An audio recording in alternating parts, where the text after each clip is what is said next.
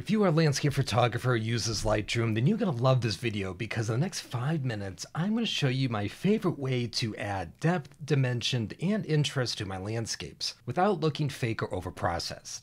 Now, I see many photographers making a big mistake by simply adding more contrast with the contrast slider in order to make that detail stand out, which would seem like the right way to make your image seem more engaging. But that's probably the worst thing you can do to your RAW file. So instead, I'm going to show you right now a more professional and powerful way to take that boring RAW file and add instant interest without damaging your photo. That's the key here. So let's jump over to Lightroom and I'll show you how all this works.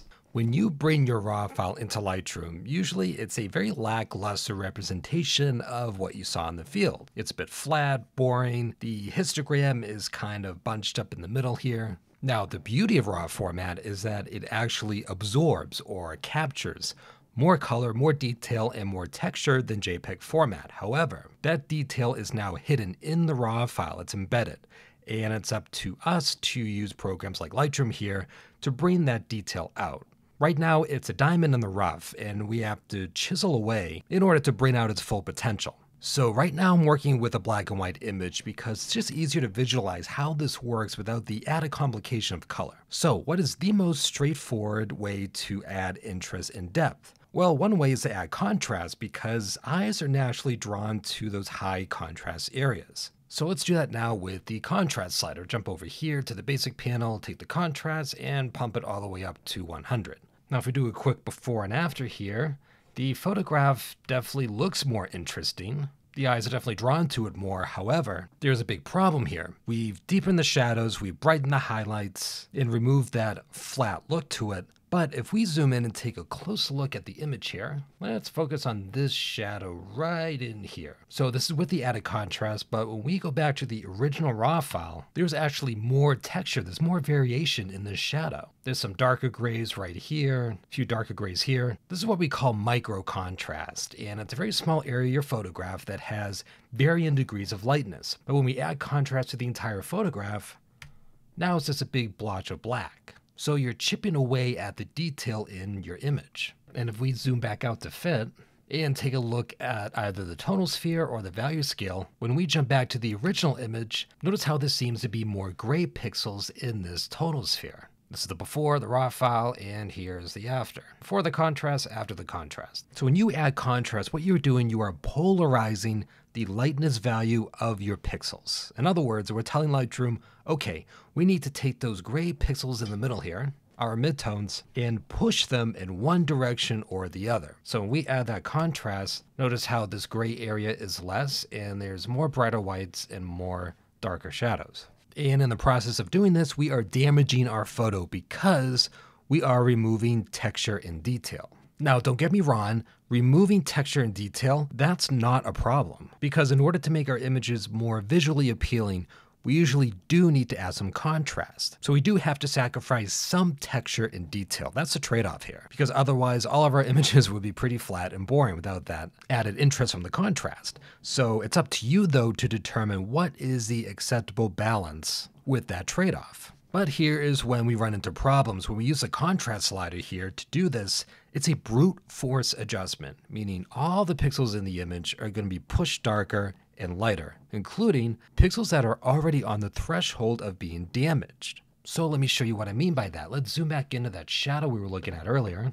This shadow area right here, let's turn off the contrast, go back to the original image. Notice how these darker gray pixels, they're almost pure black. They're only a few points away from being up against the left-hand side of the histogram. So when we add that contrast globally, like we did with the contrast slider, we are taking those very dark gray pixels and making them the same value as the pure black pixels they are adjacent to. So now, here's the original, have a little bit of texture in that shadow. Here's the after, and now it's just a blotch of black. And the same thing happens with your brightest highlights. If we go to this area right here, we can see that we have some highlights in the snow on the tree branch. This is the original. You can see there are some very light gray pixels right around the brightest highlights, giving the snow a little more depth and texture. When we bring back that full contrast blast, we can see that now there are just blotches of white. So the point here being, when we add contrast globally, we are pushing those borderline pixels over the edge and we either crush the shadows or blow out the highlights, destroying pixels in the process, which means you are removing detail and removing texture from your image. So what do we do about this? Instead of adding the same amount of contrast to all of your pixels, we're going to group our pixels together by lightness value, specifically highlights, shadows, and midtones. So we're going to put those pixels into 3 separate buckets, so to speak, and that will allow us to adjust them independently, which gives us more control over how far those pixels are being pushed and prevents them from being over or underexposed. So to do this, the first step is, well, let's first create a virtual copy so we can compare the difference. And we set our contrast, so we're back to the original raw file. And let's go down to the white slider. This will control our highlights, which we can see up in the histogram here. When I hover over whites, notice how a little gray box appears on the right-hand side of the histogram telling you these are the tones you are going to adjust with this slider. So hold down the Alt or Option key, then click and hold the white slider, and let's just push it to the right. And this overlay here will tell us, or rather show us, if we are overexposing any of our whites. And right now we're not. Only in the tonal sphere because that has the full tonal range, but the image doesn't have a lot of bright highlights or deep shadows. So we can pump this all the way up to 100, do a quick before and after. That's done a really great job at brightening the image up. And it's okay if only a few pixels are clipped in the image here because no one's going to notice that.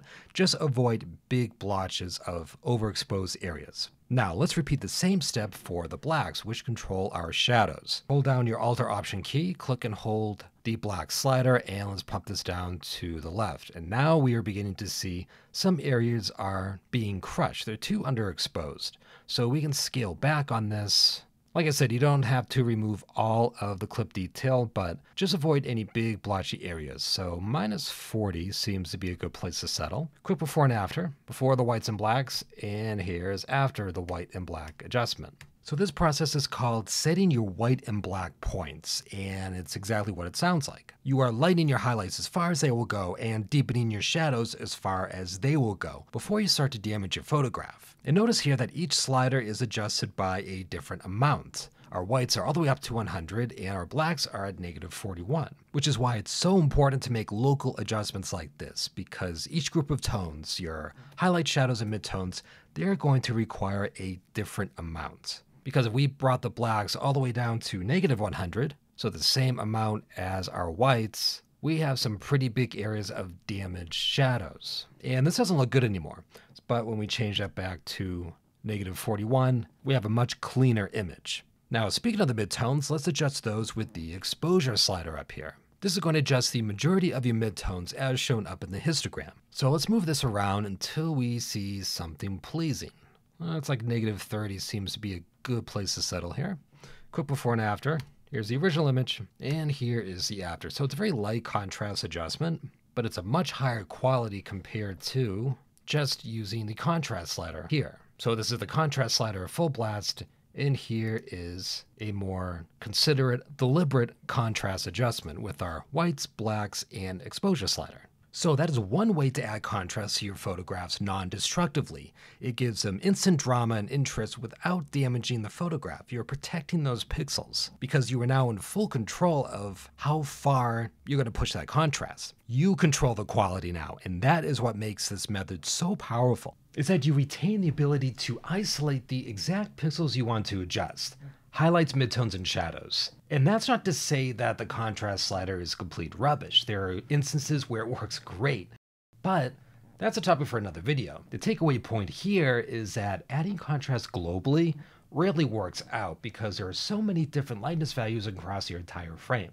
Now, the second way to do this is to take this adjustment one step further and add it to a mask, using the masking panel. And let me tell you, since masking has come to Lightroom, it's completely changed the way I process my photographs. It's just absolutely incredible. And that's why I put together a completely free online course that dives deep into everything you need to know about masking in Lightroom. And at this point, there's about 3,000 photographers who have already gone through this course, and all the feedback I've gotten from them, they say that it's the best course on masking they've seen. So I'll put a link at the end of this video where you can go and download it for free. But first, I want to show you how masking can help you with adding contrast. Now, at this point, I think I've gone well over the 5-minute mark, so thanks for sticking with me. It'll be worth it, trust me. All right, so let's jump back to the desktop and I'll show you this really quickly.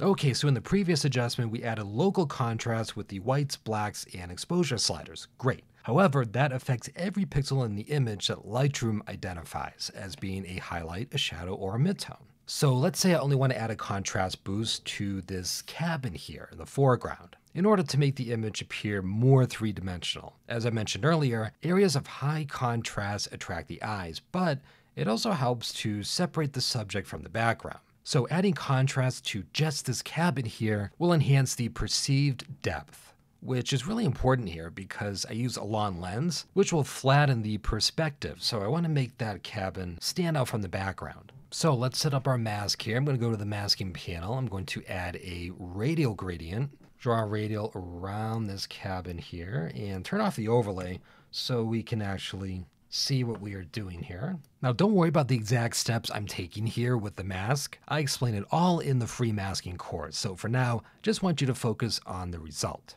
So now that I have the mask environment set up properly, let's make the same exact adjustment. We're going to set our white point, which was all the way up to +100. Blacks are going to go down to -41. And the exposure, I think we did -0.30 for the whole photo, but for this cabin here, I'm probably keep it exactly where it is. And looking at the image, this doesn't look too natural, so I'm going to increase that feathering to soften the result and do a quick before and after. It's before the contrast, and here is the after. Notice how much more interesting that image is just by making that cabin stand out more from the background. And the best part is that it's entirely restricted to the cabin without having to do any extra cleanup work. The masking panel took care of all of that automatically. Now, this is not something I would typically do to this image. I'd also be adding contrast to the sky, as well as some dodge and burning in order to bring out those clouds. But the bigger point I want to make here is that the quality and simplicity. That's very important too, by the way, how simple your workflow is.